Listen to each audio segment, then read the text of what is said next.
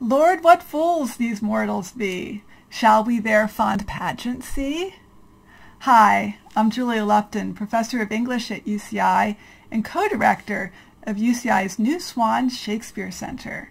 And I'm thrilled to be introducing the Irvine Barclay Theatre's free streaming of A Midsummer Night's Dream, directed by Nicholas Hytner and coming to you just in time for the summer solstice. Every production of this play has an angle. Whose dream? Whose fantasy?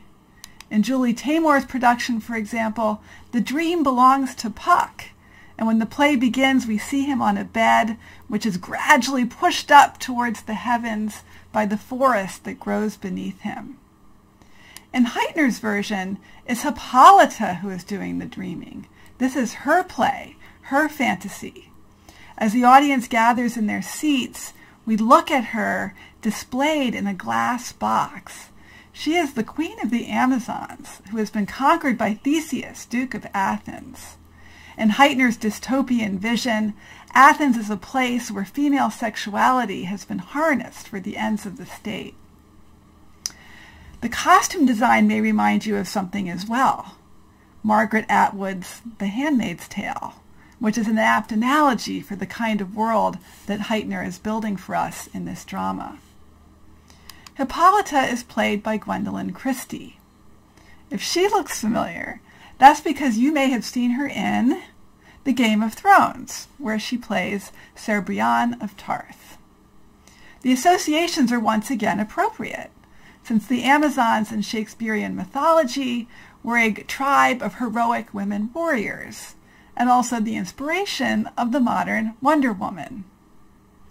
At the beginning of the play, Theseus has wooed Hippolyta with his sword, and now they have to get ready for a wedding and for marriage by changing the aggressive mood of their first encounters. And what allows for that change to occur is the dream that takes up the central acts of the play.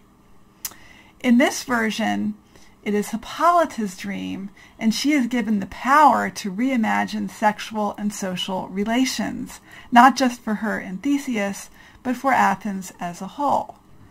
How does she do this? Well, she becomes Titania, queen of the fairies, following the doubling of parts that we see in many modern productions, and that Shakespeare might have done in his own production as well. You can see that Titania is going to have a lot of fun, and so are we.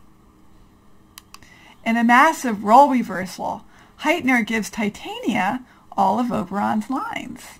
She's the one that gets to boss Puck around, and she's the one that gets to play a practical joke on her husband.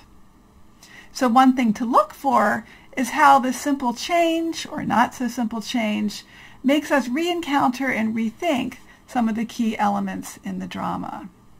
And that's what I love about seeing an inventive and creative new production like this one.